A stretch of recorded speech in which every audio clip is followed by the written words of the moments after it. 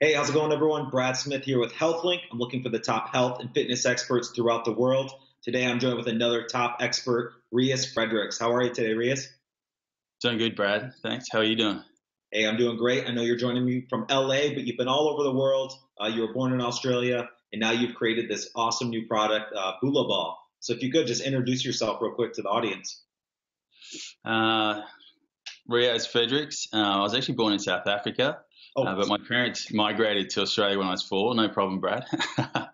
and I came from a background of parents that were athletes, and I was always athletic as a kid. I was fortunate enough to go on to play rugby at a high level and eventually become a professional, is which took me to the east coast of Australia, to Hong Kong, to Europe, and eventually over to LA for Santa Monica. So I've had a very fortunate life as an athlete. that's awesome. Um, And you look like an athlete, especially I was looking at your pictures on your website.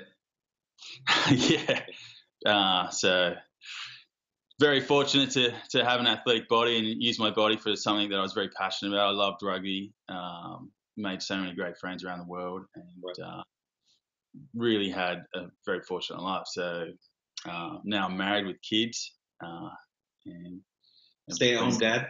blessed again to be a stay-at-home dad. Unfortunately, my back problems led to a full rupture of the disc right at the end of my rugby career. I went into back surgery just as we were beginning to start our family, and again, I wasn't that excited about being a stay-at-home dad. I have to be honest with you, but after going through the process, I'm very, very grateful, very lucky to So, so have you healthy kids, you beautiful injured your kids. back playing rugby?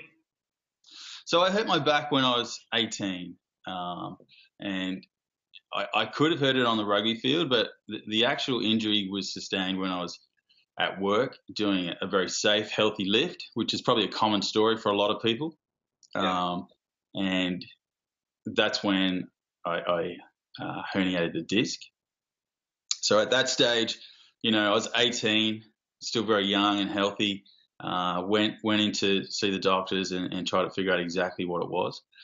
Very frightening time, obviously, like all people who hurt their backs, because it's such a vulnerable position on our bodies.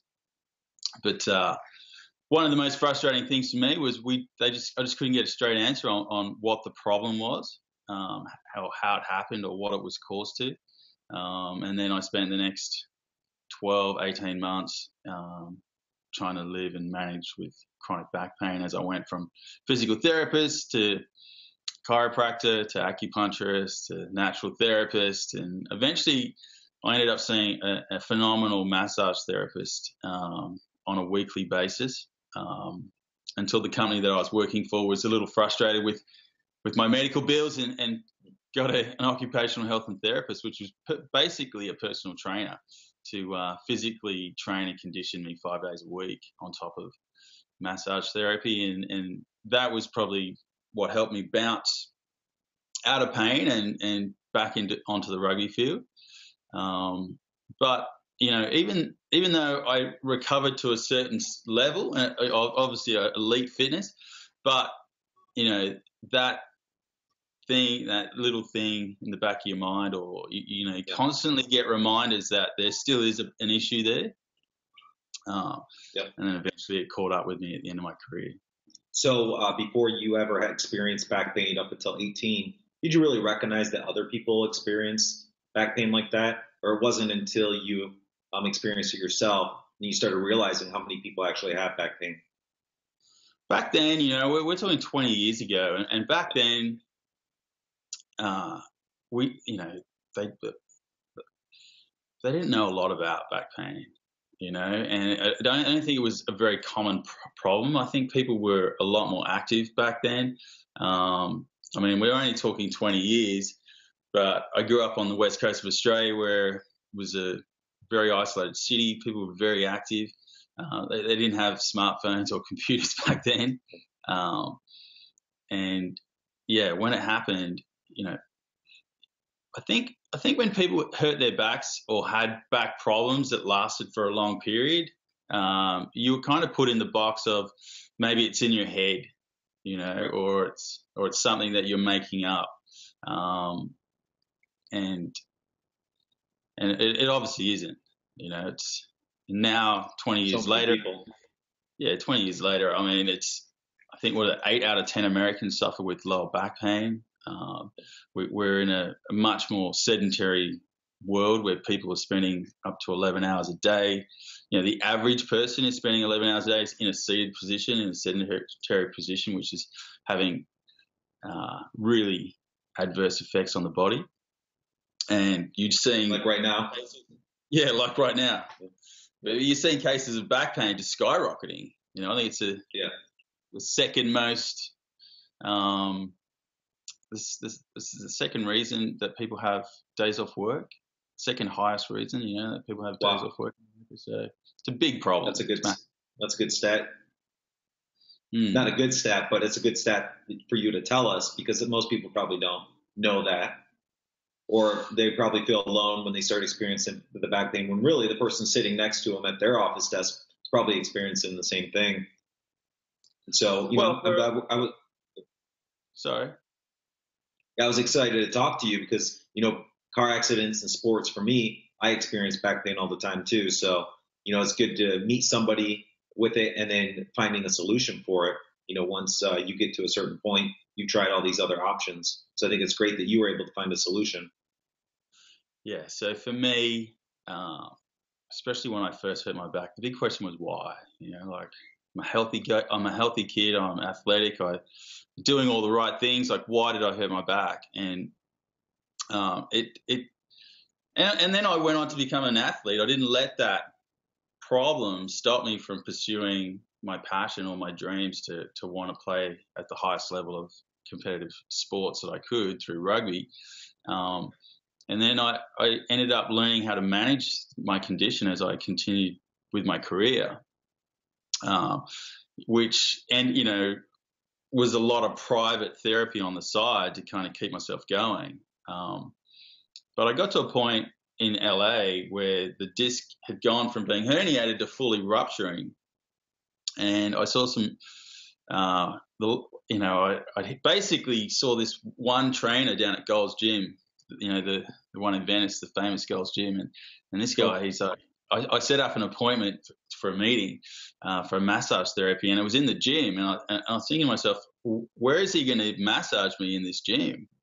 And really, he was just extreme forms of rolfing, where he's getting extremely deep into the tissue and using some of the gym equipment, some of the bench press bars, and this guy it was so painful. It was unbelievable. He was like trying to test tissue off my body, and I got to the point where I was like, hey, and I was paying him to do it.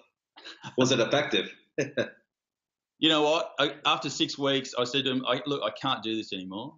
I've got to that point where I just couldn't do it. And he turned around and said to me, look, I've given you this softball and this, PVC piece of pipe to roll out on. And I said, it's so painful when I see you want me to go home and do that to myself again. Like, I was hot bathing every night for 3 nights in a row just to try and maintain, try and control that pain that he was dishing out. But as soon as I gave into it and decided, look, I've hit rock bottom. This is the last place I could possibly go. And I started to do it. And the benefit that I received in that first week from just actively rolling out the tissue, which it took me another year to realize it was called self-myofascial release. Yeah. But really what I was doing was just hydrating the tissue and allowing it to become more elastic and allowing for more movement on a really micro level. And when you think about the tension around the bones and the joints and the nerves, just a little bit of extra elasticity or freedom for it to move was just magnified. And he wasn't able to save me from back surgery because I'd fully ruptured that disc. And we'd gone into back surgery, but I went into that surgery thinking to myself, look, when I come out of surgery, I've gone through the rehab process multiple times. When I come out, I'm going to try this this new thing. I'm going to add it to my recovery, which was self-myofascial release, where we get the term Bula ball through using that ball. But because I had an A-type personality, I wasn't just going to do it in one location. Like, I broke down the tissue on my whole body, but in the process, it helped me learn about the key areas that you need to target to allow the pelvis and the lumbar spine to get back to more of a neutral position where they can have a harmonious relationship. And I was able to recover to a place that I'd never experienced before. It's been almost 10 years since I had surgery. I used to be in therapy every week, and I haven't seen a therapist in years. I play social rugby. I've learned how to surf. I went and did an intensive yoga teacher training course. I have a strong yoga practice. My back is probably the best it's been since I've, probably before I even heard it. I think it helps to know why, a lot of people, I think, do the rolling, they use the rollers, or they're doing the stretching, but I don't think they know why. So I think it helps if you do their research and see, why are they doing this? What's it actually doing to the muscle, and how is it going to benefit them? Instead of just joining a fad and getting on the roller like everyone else does. Exactly. And the roller is good for certain muscles. So the roller is great for the leg muscles, the quads, the IT bands. But the ball specifically is good for the psoas muscle, which is in the front of the abdominal area. And it can go deep into that muscle. And there's literally no other way for you to manually release that muscle unless you see a therapist and a lot of therapists, don't always go to this muscle when you have back problems. Right. So first you've got to find a therapist who understands what's happening with that muscle and how it's affecting your lower back. And then, but if you can get one of our Bula balls and you tuck it into the psoas muscle, and you can do it on a daily basis, you can start to manually release this muscle, which is the prime mover in lower back pain or hip, pelvic lumbar dysfunction. Okay. Then you add the stretches in with that, add breaking down the other muscles that are tight, that are stopping, other parts of it. And then all of a sudden, you're starting to attack the whole problem instead of just pieces of the problem. But the research now that's come back from the scientific research is rolling out on a foam roller, on a ball, or other types of tools is the most effective way to create hydration and elasticity within not just the tissue, but the muscle. And the important part is when they look at the rehab process for any kind of problem, everything has been so muscle-based. So if you've got a problem, it's like, how do we fit, there's an imbalance in your muscle, so we need to train the weak muscle to make it stronger. Whereas, the imbalance in the muscle, we need to roll out the tissue in the most dominant muscle to relax it, so we can balance it that way while doing exercises on the weak one, and that becomes way more effective.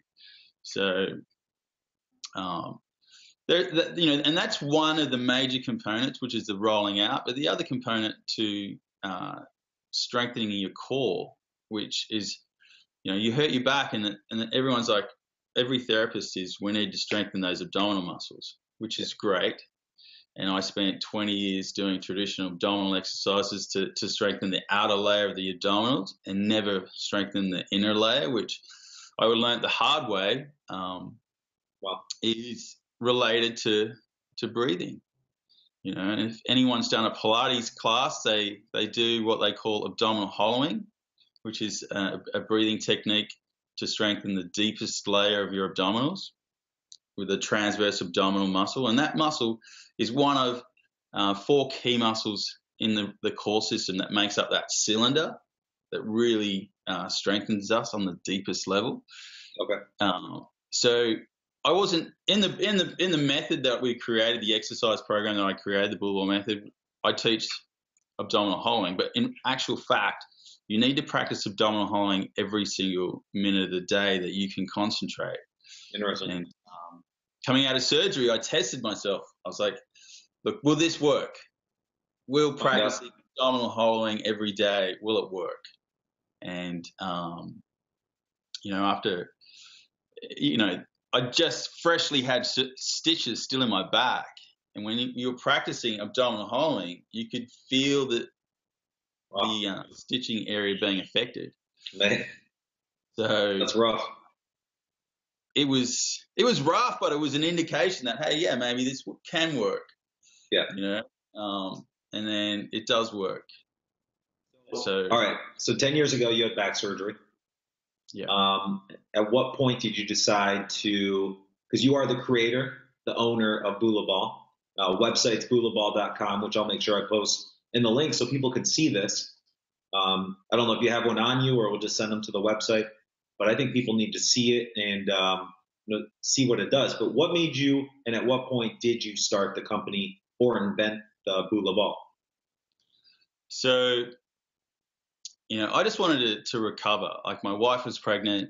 I was having serious issues or thoughts like, am I going to be fit enough, healthy enough to be able to load the stroller in the back of the car or pull groceries out or pick up my kid? I was in a bad way. Yeah. And, it was literally the lowest part of my life going into surgery was, am I going to come out and be normal again? Or it wasn't even normal before, but was I going to be just healthy enough to be, a valuable part of the family? So I was driven to get myself better. And after a year of rolling out the tissue, practicing the breathing exercises and techniques, and that developed into, as my body started to shift and you could feel it shifting and changing. And then I started to go into what we call now fascial stretching, where it was stretching the fascial tissue in the knees and in the ankles and the other joints to create more elasticity, more room for movement. And then I realized that I had something. I haven't met a doctor or a therapist or an expert or anyone who could shift my fitness and conditioning in my lower back to a point where I was actually starting to feel stronger, to feel the change. And when I was going through the process of recovering and healing, a friend of mine gave me a book. It was called The 4-Hour Work Week. I don't know if you've come across that book, and reading the book, it kind of gave me an epiphany, which was, this is my shared experience. I've had back pain for 20 years. Yeah. I didn't want it. It kind of happened, when I wasn't ready, or, no one is, I guess. But through my persistence and attitude not to sacrifice my life because of this, chasing it to the point of breaking, I was able to learn something from it, something valuable, very valuable. And that's when Bula Ball, the idea had kind of gone off in my head. Right. And so about a year after surgery? I played rugby with a lot of Fijians, and Bula is a Fijian word for hello. It's also a word for life and to live. And I remember as an athlete, we're programmed, if there's something wrong with me, I'm going to go to the therapist. I'm going to go to the chiropractor. I'm going to go, someone's going to fix me. Yeah. And it was this moment of going, hello to this ball. This ball was going to fix me. So the name kind of came out of hello ball, Bula Ball, hello ball. And then, then the muscles that we were activating, I didn't know that they were so tight that they were storing so much tension and pain, and it was like hello to the muscle. Hello. Yes. And then as I got better, Bula means life. It means live life, and it gave me new life. So, I don't know if it was fate. But that's awesome. I love the name, and you're lucky it was available. That fits perfectly, especially with the results you're seeing. Oh, it's phenomenal results. So you had back surgery. A year later, you decided to start the idea. You had the idea to create it. How long was the process of actually getting the product to market getting it for sale? So a year later, I thought I had an idea, and I didn't even know what rolling around on a ball was called. So I went online and I played around until I found out that it was called self-myofascial release. Yeah.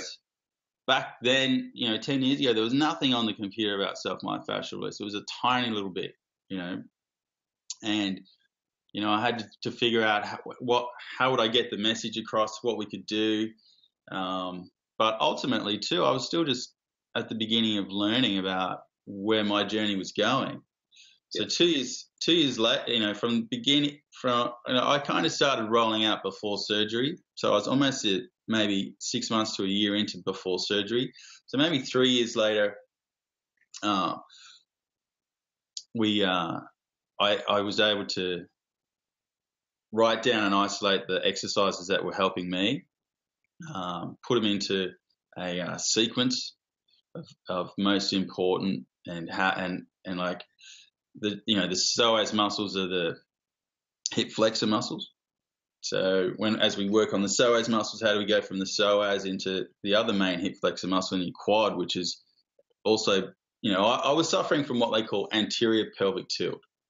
And anterior pelvic tilt is common for people who sit in a chair.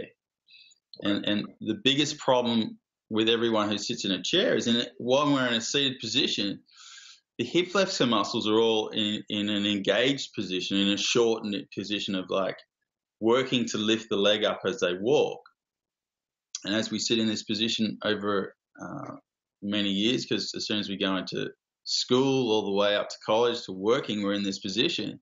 And we're experiencing stress in this position, so our body's going into fight or flight. The brain's releasing a lot of hormones, endorphins, and then once that stress passes, all these hormones are still stuck in these muscles.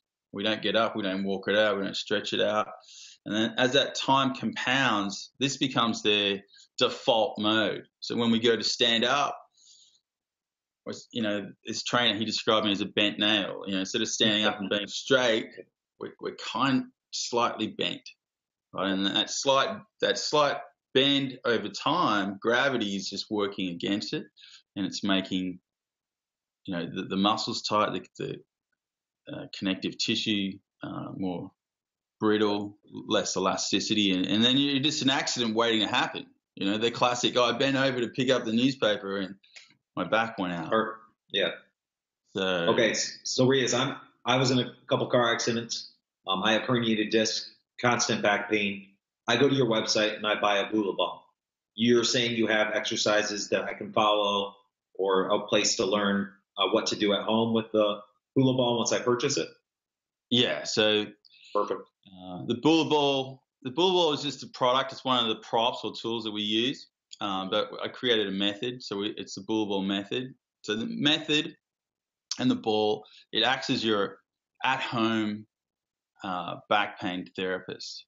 So you've got 4 DVDs in a box set, which focuses on the lower back and legs, and then we've got the neck and shoulders, because the neck and shoulder pain kind of works in a similar way. You've got the shoulder girdle, which has these two most mobile joints in the way that they move and function. And when they've lost their full range of motion, it starts to impinge on the neck and the shoulder, and depending on what your posture's like, what your core stability's like, if the spine, once that core stability goes, the spine starts to collapse. So we want to try and get that core stability and push the spine back up. Okay. And then we've got a stretching video there, which is just key stretches to help start opening your mobility up. And so you've got 4 explainer videos. You get 2 Bula balls. If you want to buy, we've got different bundles that we put it in. We've got yoga blocks to come in the bundle. We've got a foam roller, but literally you can go to the site, buy the product, bring it home, and just start practicing it on a daily basis. Yeah. And the way the program is set, balls are inflatable. It'll be very difficult for you to hurt yourself.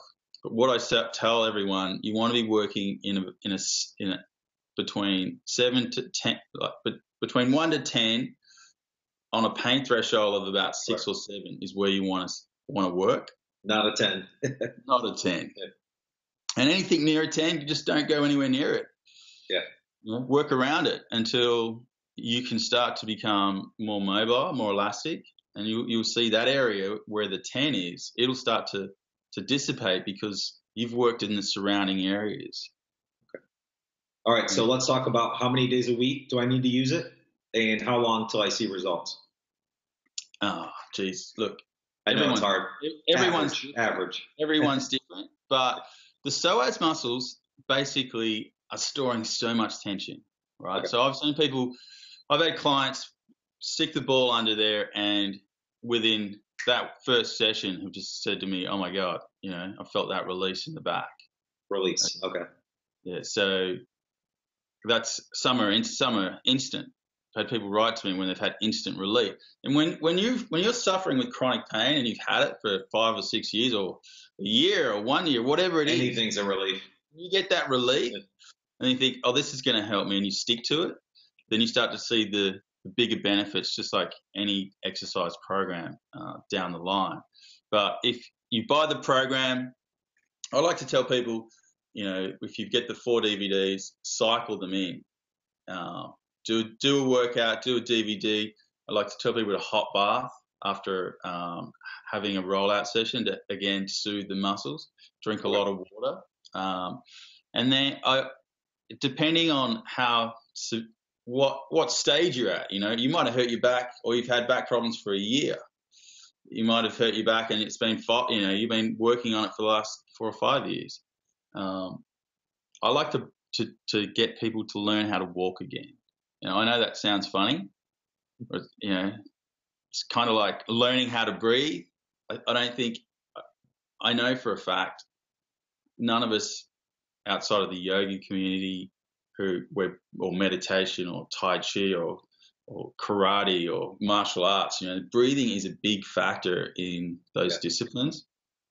And you'll see people joking about, I went to yoga and they're constantly talking about breathing, but the reality is breathing is such a powerful tool.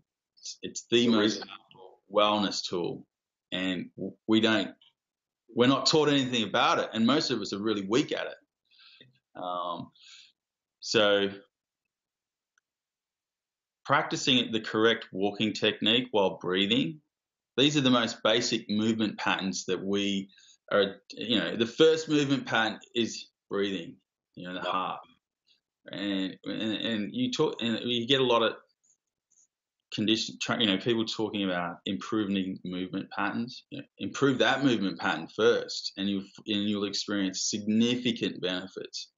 And then go out and practice walking properly, where it's heel to toe, soft bend in the knee, engaging the core, shoulders back, and then get a correct movement pattern in walking. Will change your tissue, your connective tissue, the way you posture, the way you hold yourself, which all plays into this massive problem. But if you can walk one day, Bula ball the next, walk another day, Bula ball the next, if you're into swimming, I think swimming's a great exercises that you can mix in between, and then hydrate, drink a lot of water.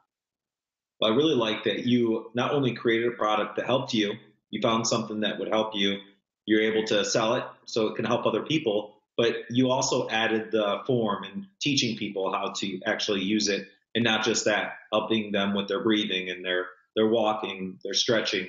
I think that's great that you are providing real world activities and real world things that are actually going to help people. So I think it's awesome that you're doing that, and thank you for setting that up and helping out as many people as you are. You're welcome. You're welcome. Like if when I'm working with clients one-on-one, I have a couple of movement screens that identifies a lot of problems, and they're just 2-seated moving screens. So being able to sit on your knees or sitting cross-legged, So if you can't, and as soon as you see what range that people can just basically sit, I mean, sitting, human function. Can you sit on your knees, or can you sit cross-legged? And I know I couldn't do it, and that's how it started for me. I was like, listen, this is one of my goals. I need to be able to do this.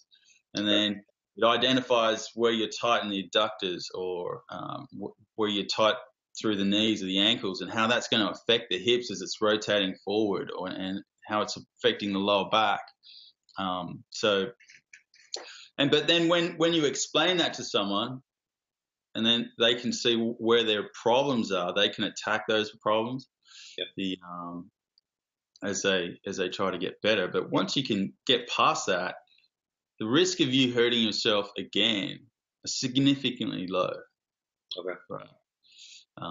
And that's what we want to do. We want to help. Look, I was in a holding pattern. I would recover to this level and then get injured and maybe come back down again. Come back, never able to go past the ceiling where I knew I wasn't going to hurt my back again. Right. And so I'm very fortunate to be at that stage. I think you gave a lot of good information and value to people watching also. Maybe just hopefully motivated somebody to try to figure out how to fix their pain. Because I think a lot of people will try to ignore it or get through life without, trying to take every step. And I'm glad you took every step to realize, hey, these 10 things didn't work for me, but I finally found something that did. And this might not work for everybody, but, just keep finding something that's going to work for you, or find a good coach, a mentor that can help you along the way.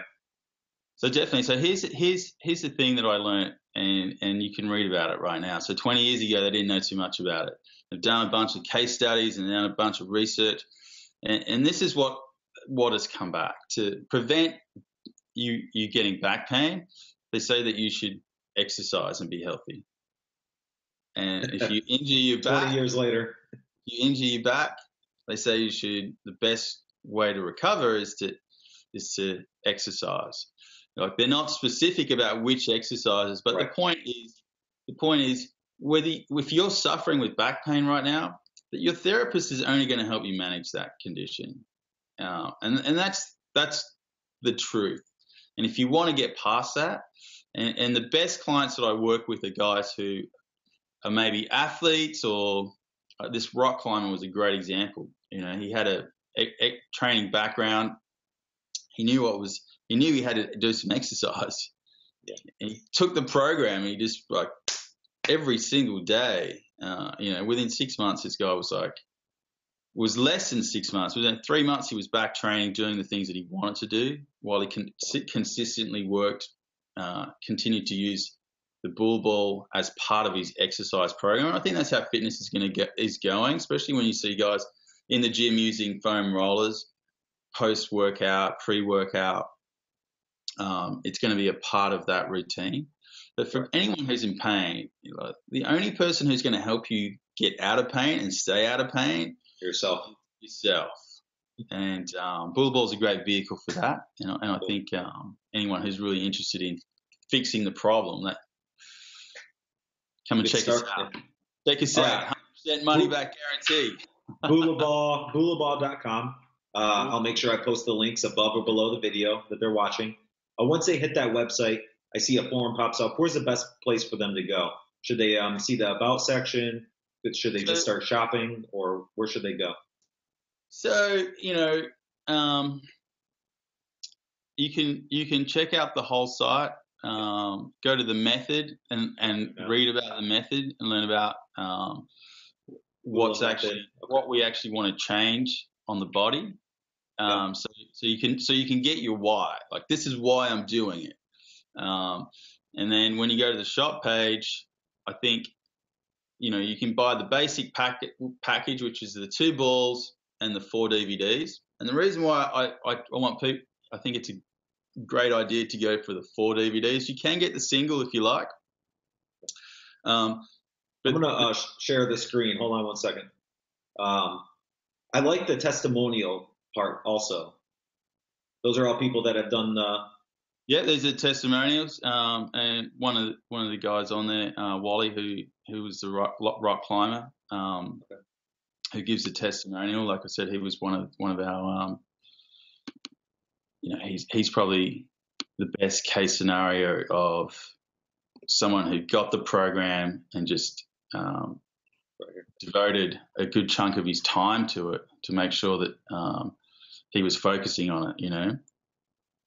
Sizes of the Bula balls are perfect, and the videos really helped. You can see the screen, right, Riaz? Yeah, I can see the screen. Highly recommend trying. Let's see, a method to make you and keep you pain-free. And then here's you right here, cured my chronic back pain. Okay, awesome. And then if anybody is on here, you go to the About section here at the top right. You'll see the Bula method. And you said this is a good place to start. Want to learn about the method? You want to get some good insight. So for when I hurt my back, the biggest problem for me was like why? Like why did it happen? Right. And I was born with a condition called a hernia, which means it's the weakening of the abdominal wall. So for me, my anterior pelvic tilt was happening immediately, because that muscle, the transverse right here where you got it there, that transverse muscle was weak. So when we look at opposing forces, the transverse abdominal opposes the psoas muscles. So if they're both strong, you've got good posture, like they're holding you in the right place. If one of them becomes weak and the other one becomes over dominant, then you start to see a shift in the pelvic floor and the lumbar spine, and you get this anterior pelvic tilt. When I told you I needed the breathing exercises needed to strengthen that transverse muscle, that's the muscle. You've got to consciously thinking about engaging it and holding it all day, and that's how it gets stronger, right? Okay. And then so the breathing strengthens the one that's weak, and the balls get in there and roll and break up that tissue to lengthen the one that's over dominant, and then that's how it starts to move.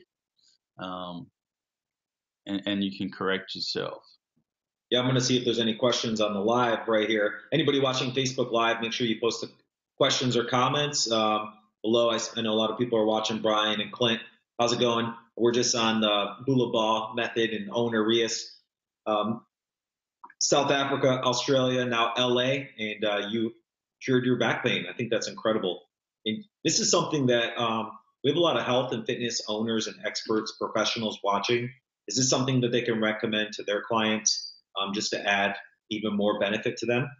Oh, definitely. Your clients are going to see much faster results if you're working with a client. So here's a great example. Physical therapists are always working with you and saying, "Hey, look, I want you to go home and do these exercises." But the amount of times that we go back and do those exercises are not enough, right? Right. If you're working with a physical therapist or a strength and conditioning coach or a fitness expert, and you're doing this when you're not working with them, you're going to see some fantastic results much faster than anything else, because it's like a homework program, right? It's like exactly. It's like I've already figured out exactly what you need to do. You just need to do it, and you're going to get the benefits out of it. All right, so thanks for putting yourself through all the pain for us, Riaz. All right, so let's talk about me. I have herniated disc, constant back pain. Where do I start? Do I go for the 7-inch, 5-inch? What's the difference there? You know what? They're better together, because you can use. Okay. The 5-inch ball it's gonna be deeper. So if I was treating you as a manual therapist, like my elbow would get in a lot deeper, right? So that would be the 5-inch ball. If I was going to use the palm of my hand to get in and treat you, that would be the 7-inch ball. And I think they both have benefits. I actually think they're better together. Okay. But I also think you're starting down a path of self-care. Self-treatment, self-healing. I think those two balls, they're just an introduction to something that you need to establish if you want to go on and live a healthy life into your 50s and 60s, where you still want to be moving and be active. And you'll end up getting a foam roller, or you might get a from the foam roller, you might get the PVC pipe. Like I work out on the black PVC pipe because I need to get in a deeper tissue. I like the smaller lacrosse balls. I like the even smaller rubber balls. I like the, there's so many products that have come out. The Theracane is one of the first products I ever bought, which is a great product to get in and crunch the neck up. I don't know if, and I've got this great little roller. I don't know if you want me to show you, I can get it and let you have a look at it. But I think once you start digging in and figuring out what's happening beneath the skin, you're going to become more curious. You're going to want to find more tools that you can help break that tissue up. So I think buying both the balls is a good start. If you're serious about moving in that direction. And then the DVD, if you can buy the single DVD, the Bula ball lower back and legs. Okay. And then you can follow along there. And I think the DVD too. It's a good way to introduce you to the exercises you need to do, and then the way I target the muscle. So if we're looking at the hamstring, I like to target the connective tissue on the insertion, and then for a period of time. So connective tissue it takes up to 2 minutes to get the best out of to hydrate the connective tissue, because the connective tissue is a sealed system. It's the fluid in that tissue. It's there for life. The only way to get the fluid out is to compress it. So when you go to the the connection on the hamstring where the connective tissue becomes a lot thicker, and you sit on that area and you can compress the tissue, what science is saying is you will, after 2 minutes, you start to squeeze the fluid out of that tissue. And then when you move away from that area and it expands, like a sponge, it takes in new blood that has more water, it has more oxygen. And that's how the tissue becomes hydrated and becomes more plasticity. So I'd attack the insertion first, and then I attack the belly of the muscle, and then I attack the other insertion. So and that offers a much better release. Well, Riaz, you're the expert. I think we should all just keep following you and listening to what you say of this. I don't know. I'll be happy with that. Thank you for taking the time on your day to join me for the interview. I really appreciate it. And I do want to encourage anyone watching, find a trusted health coach like Riaz. Find a mentor or somebody that's experienced it themselves and either has created a product or a business that can help you. Try to find somebody that works good with you, someone you relate to. And that's why we bring you these interviews, so you can meet, health business owners like Riaz and hopefully hire him or just seek him, follow what he's doing, and just show him some support. Thank you. Thanks a lot. Thanks for having me. I really appreciate it. Thanks so much. And anybody watching, leave a comment below if you have any questions for Riaz also. So thanks again, Riaz. Thank you, Brad.